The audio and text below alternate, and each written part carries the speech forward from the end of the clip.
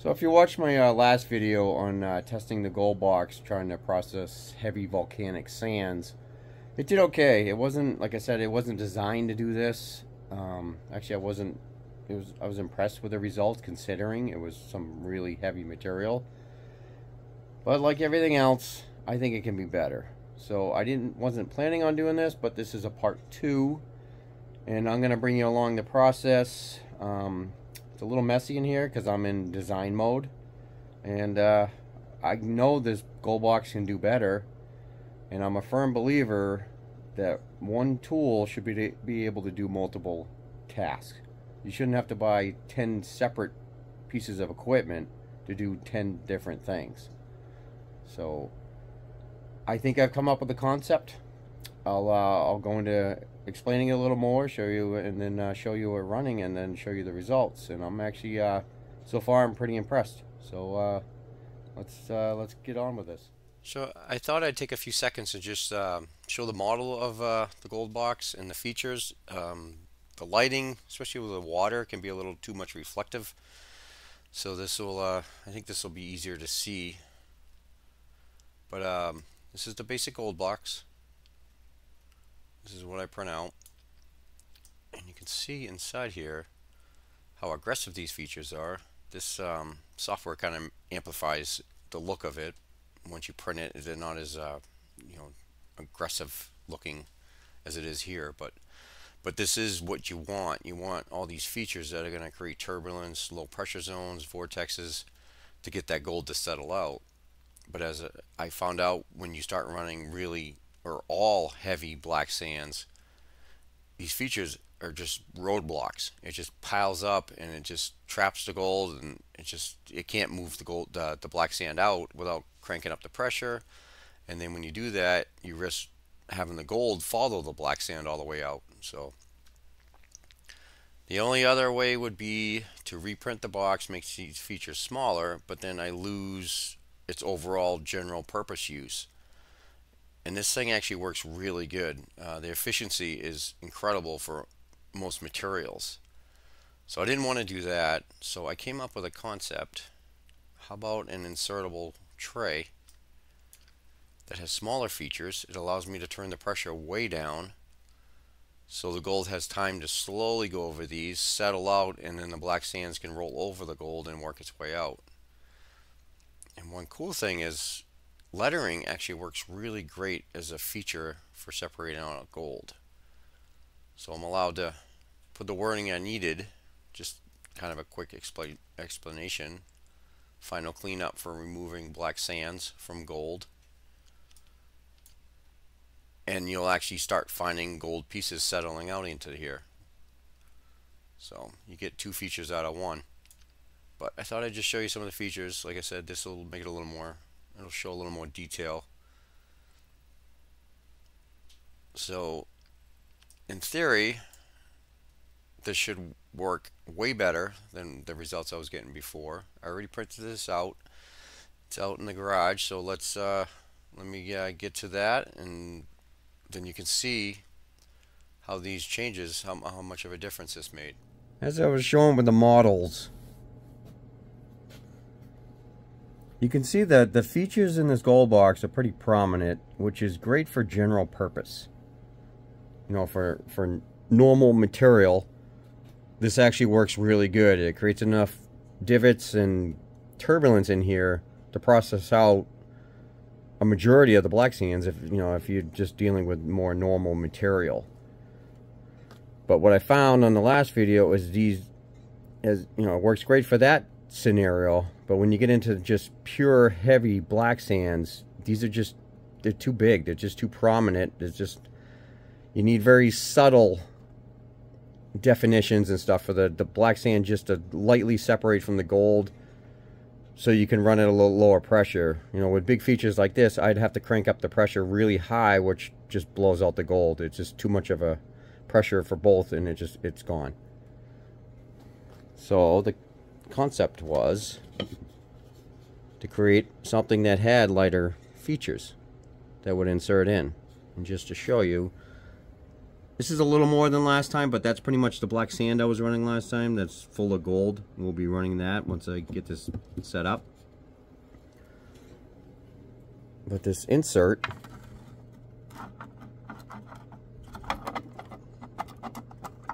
just slips in the box like that.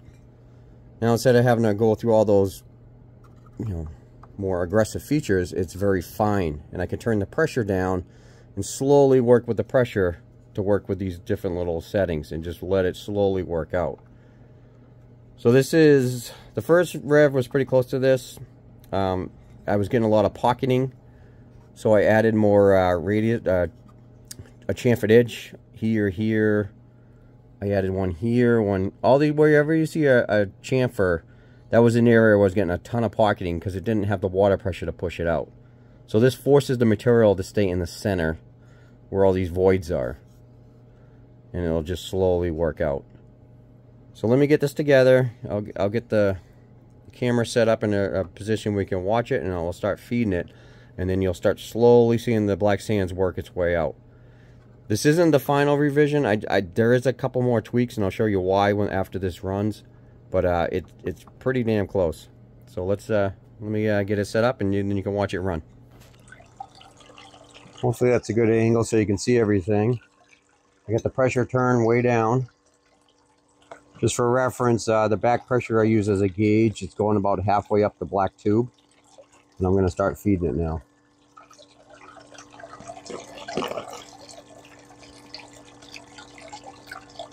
I'm using a small spoon to feed this in, and just slowly letting it work its way out. This is one step you can't rush.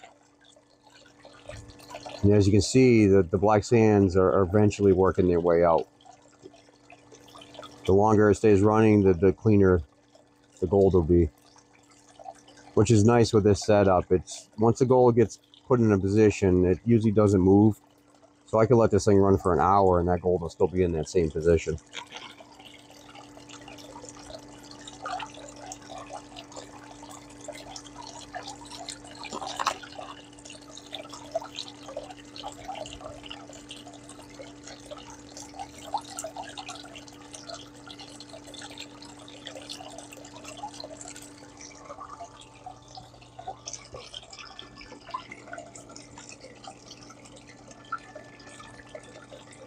I don't know if you can see it. There is some gold settling right in the letters. Some gold right here. I'll zoom in a second. I'm just letting the black sand slowly work their way out. That first corner takes a little more effort for it to work around. So you see it every once in a while. It finally releases and it starts going around the corners.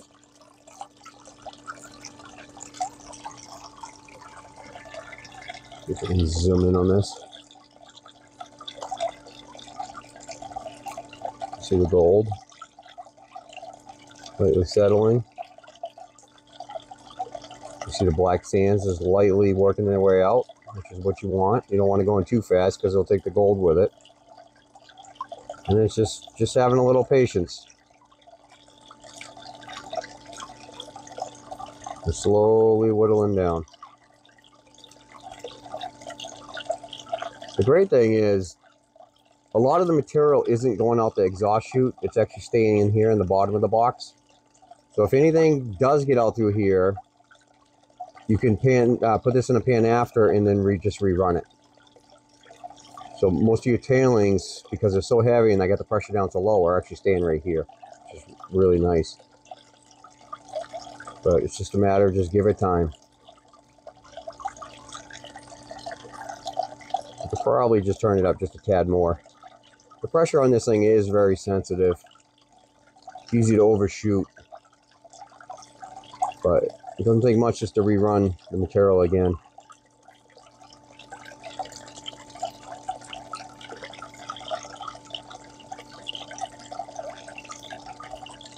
We got a few more scoops, and then we'll just give it some time to process.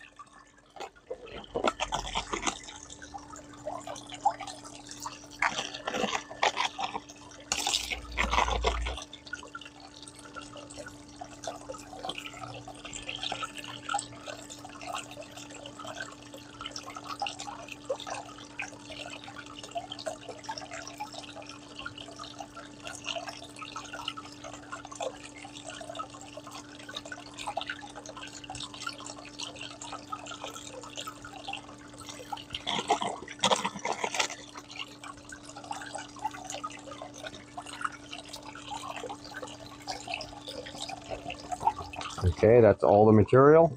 Now it's just a waiting game.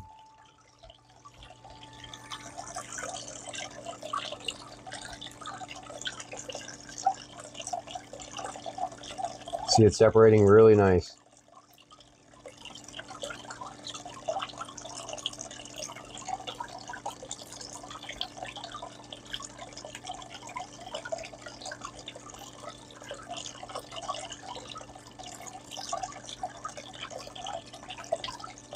All right, I'm gonna let this thing run for about 5 minutes, and then I'll turn the phone back on, and I'll show you the results.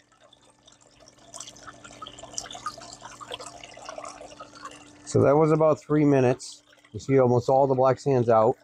I did kind of figure out something, which usually you never want to do this, but because of this Goldbox, just give it some taps. If you have some stubborn black sand that just won't work its way out, just like tapping on a pan gets everything moving. You can just give it some light taps. You know, you don't want to shake it like crazy, but just some light vibrations will just kind of get that black sand moving. I could play around with the pressure to get a little more out, but I just want to show you this. It's actually not too bad. So let me get this cover off, and we'll do some close-ups and a cleanup. All right, I got the cover off. You can see all the gold, especially around the front half, is which I really like to see. Now this tray does come out and you empty it out into the gold pan, which I'm going to show you in a second. But if you were to fill this with water in a snuffer bottle, you could suck up a lot of this gold that's away from the black sand. Because most likely you'd want to run this again if you really wanted to get out the rest of this black sand. But just to save some time, if the pieces are by themselves, you could easily just snuffer those things up. Just, you know, just get things, make it easier. But actually not bad. That lost a lot of material. And as I mentioned before, black light, most of the blacks are staying in here. They don't have enough energy. Some are still getting out, but most of them are staying in here. But some do get out the exit. So if any gold did get over into here, most likely it's going to be here. And we can find that out in the pan and just rerun it if there is anything. Or if it's just 1 or 2 specks, you probably just snuffer it up, call it a day.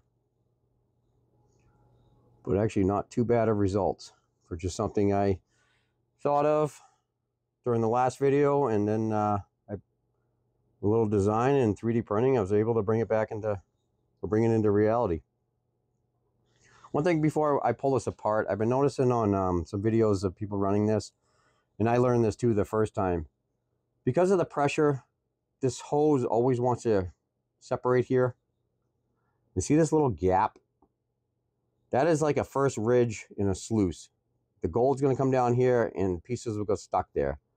So whenever you pull this thing apart, whether you're doing this or on the river running at, you know, a higher pressure, empty this out into the box or into a pan. Don't just let that sit and fall down. It's not always full of gold, but I've had gold sit in here a few times. Like I said, that's basically becomes the first ripple. It actually works really good. So as long as you know it's there, you don't have to worry about it because you're going to get it. But just let you know, especially as if the kit's new, these things are tight. And this one has been used for almost 2 years now. A lot of use. So this is a little looser. You can do with a hose clamp. I don't like hose clamps, having to bring an extra tool out there to loosen, tighten, especially if you're always pulling this thing apart. But it's your preference. But I know that some golds will be there, so I'm going to make sure I take that. I'll dump it, not into the tray, but I'll dump it into the box or a pan and get any pieces out. Just an FYI. I just wanted to point that out. But let's take this out. It should come out. And just like the Goldbox, fill it with water and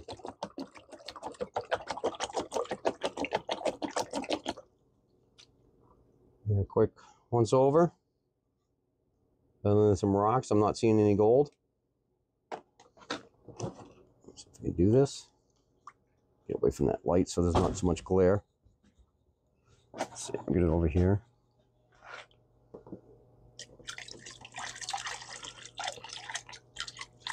But as you can see, that's probably like a tablespoon of material. Now I'm down to almost a teaspoon.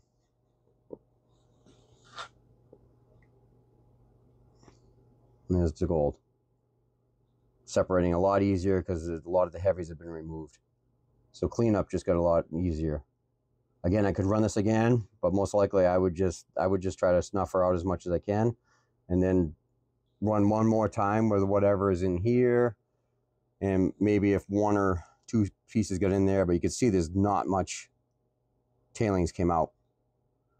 So everything pretty still stayed in the box. With the insert, it was able to filter out a lot better. So I'm very pleased.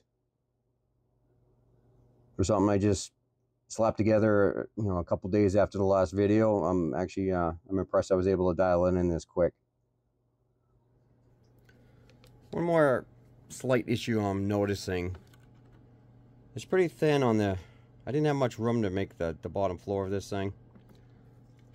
I don't know if you can see this. But because of that, there's just a little gap at the beginning of that inlet, and there is some gold dropping down in there.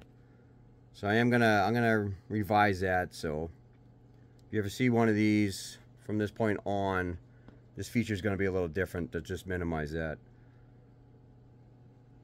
But just to let you know, you may get a few specks. Looks like there's 2 or 3 right there. It's hard to tell which ones are what through the camera, but there's definitely one good size one. Zoom in a little more. Yeah, it's not going to focus. But just to let you know, it is going in there. But that's going to be a quick revision before I make the final to ship out. So, like I mentioned, this box wasn't designed to run this hard black sand and try to get all that little flower gold. But I was able to do it. So from what did I say? January 20th, 2025 is when I'm filming this. Anybody who bought a box before this, I have your shipping address. I will send you one of these for free as an add-on to the kit, and then from this point on, all kits will have that included. It's a couple bucks of material, a few hours to print that up, so it'll take a little while just to get caught back up to get enough for each kit, but it's a cheap add-on, and I think it's great. Not everyone's going to be dealing with that black sand. Probably 90% of us will never even use that insert tray, but if you do live in an area where you're dealing with the heavy black, like say beach sands with the flower gold, and you just need something to help process it out, now you have an option. So I kind of like this challenge. This was fun. You know, I wasn't planning on doing this. The last video, like I said, I thought the box was going to do better. I was actually glad it didn't, because it gave me an opportunity to make a quick improvement, luckily on the cheap, and then I can make it even better. And it actually made me think of the future, that I could actually design different insert trays for different types of material. So this was actually, I enjoyed this one. This helped me, it opened up a lot of ideas for the next revision of this. Maybe next year I'll get more into that, but for right now, the box is running great for normal material, and now it can help process the stubborn black sand material. So anyways, have a great day. I got some work ahead of me. I gotta get these things up to speed and all the kits, but this is great. This was a fun exercise. I love challenges, and I was able to overcome this one. So until next time, stay tuned. There's some more exciting stuff coming.